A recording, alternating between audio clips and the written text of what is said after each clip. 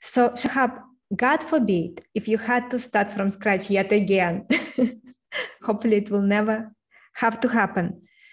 What would be some of the steps you would take during the first 90 days to set a foundation for a successful online business? Yes, that's a great question. Actually, I teach a course around personal branding and getting clients, especially it's meant for coaches, consultants, trainers, speakers. And I have a step-by-step methodology for that. So I'm gonna share some of that methodology with your audience. So the first step in my methodology, in my way of thinking, is to define your personal brand. So you have to stand for something.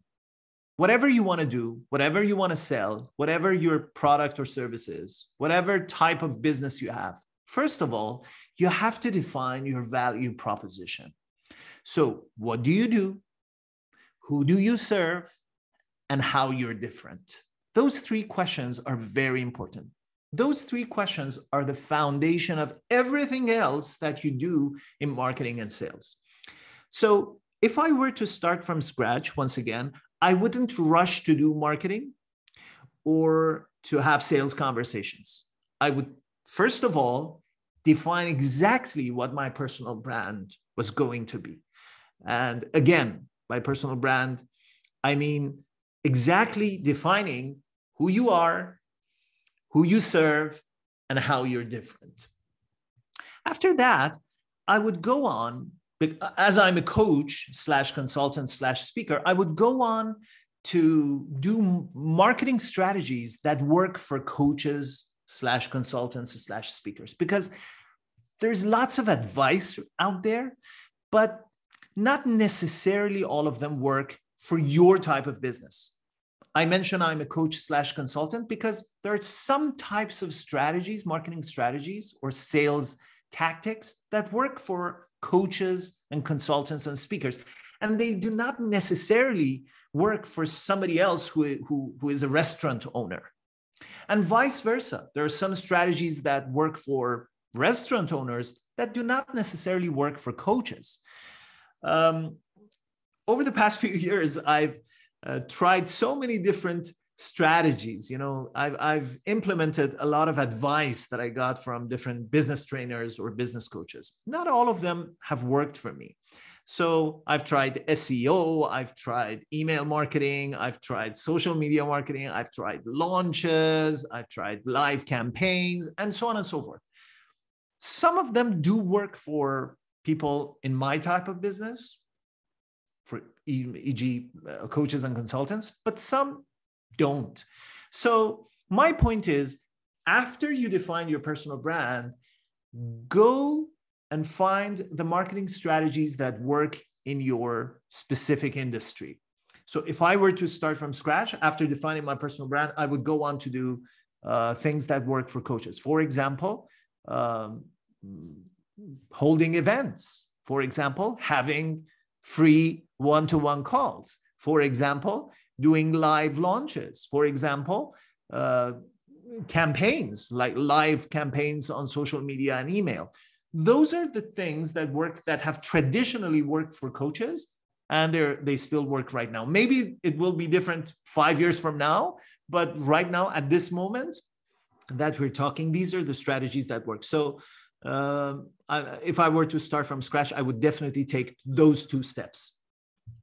Shahab, and then if we go into a little more detail, what would you specifically do in terms of marketing? Yes. In those 90 days. In my business, I've seen, not only in my business, but in my successful clients' businesses, I've seen several things really having impact. For example, having one-to-one calls.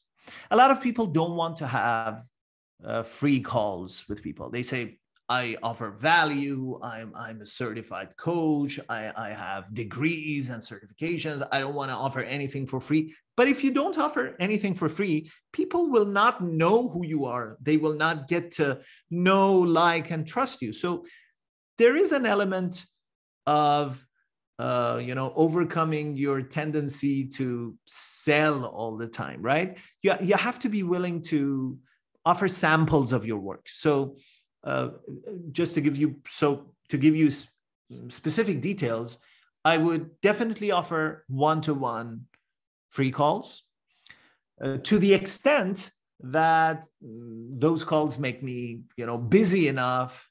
And then maybe at that point, I will close my, calendar, right? But if I were free all the time and if I were available and if I did not have enough clients, I would definitely offer one-to-one sessions. The other thing that I would definitely do is to hold events. I've been in the events industry for a long, long time, 20-something years. In-person events, online events, all of them work. Free, paid. Events are a really good way to scale your impact, because when you're doing one-to-one calls, obviously you're talking to one person. But when you're doing events, based on the number of people who attend, you get to impact a large number of people. The last event that I did, I had 27,000 people sign up. It was a free event, but just think about it. 27,000 people were added to my email list. That's fantastic. That's awesome. And not only that, 27,000 people got a lot of value, and maybe a percentage of them changed their life because of that event. So definitely the second one would be events. And the third one that I've been quite successful with is to do live launches, live campaigns on social media and email. And by live launches, I mean a series of promotional messages and a series of ads over the course of a few days, for example, 7 days, 10 days, or 2 weeks, that not only adds value to the audience by training them, teaching them, providing something of value to them, but also have a deadline at the end so that people will act based on that deadline. So I love the idea of live launches.